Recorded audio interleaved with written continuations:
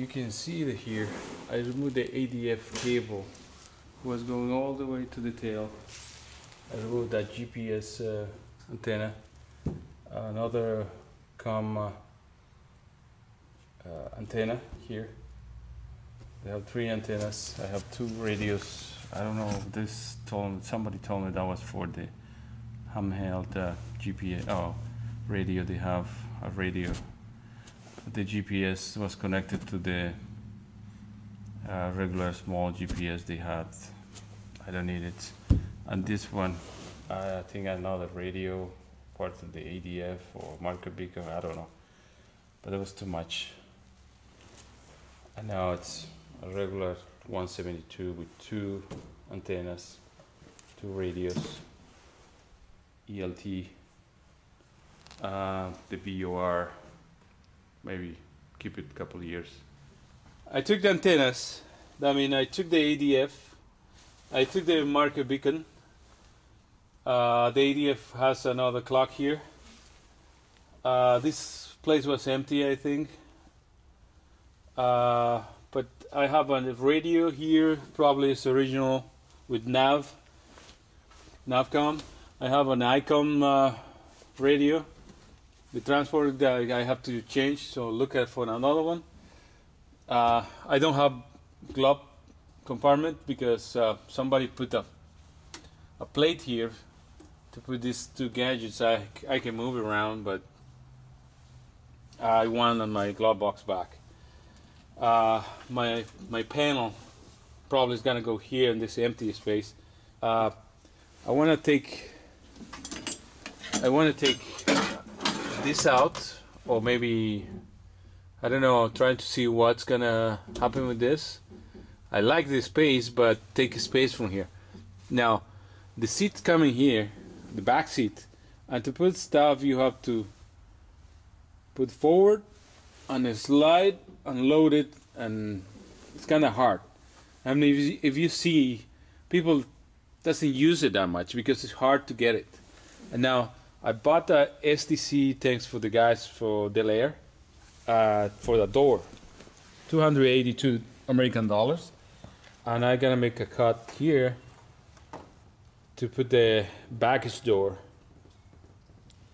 Now the baggage door has to be purchased, and that's the more expensive. It's more around $700 to get the door with the frame, and I'm gonna do the job myself to put the frames and everything else. Into the floor, like I said before, somebody have a great idea to glue the carpet at some point, probably a long time ago, because this glue is very old, and now the new the carpet I have, but has some years too.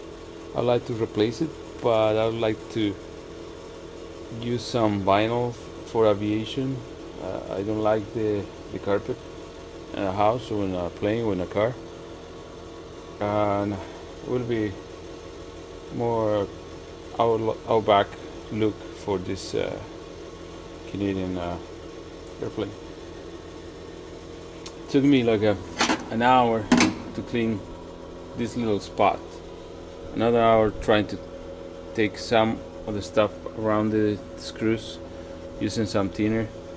Something here,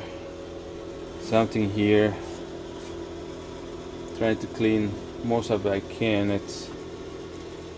You don't see it, but you know it's there, and you have to do something about it. And if you don't clean it, it's gonna hold moisture, and like in here, you see it's corrosion, and you don't really see what is the damage if you don't have a clean surface, or if you don't treat it.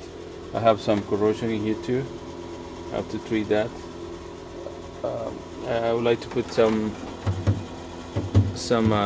pads for soundproof and insulation. It's better than fiberglass. This whole fiberglass has to go. You gotta put a new one. That can be done after my annual inspection is done. All the soundproofing, all the panels, I have to take this out.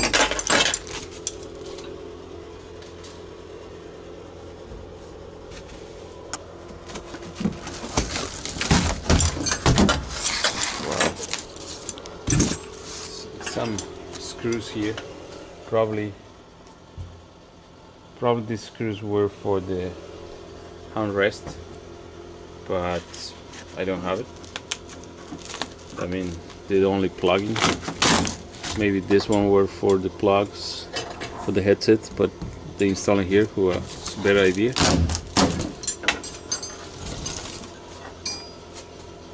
And there was only on.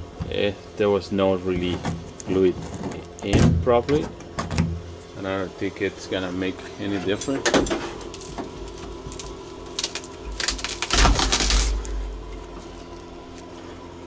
The glue I'm gonna put, and it's gonna be more sticky, better, I hope.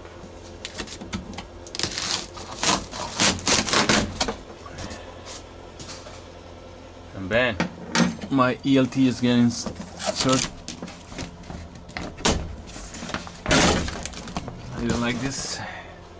You see, this is the old style fiberglass used to have. We're gonna replace it for foam.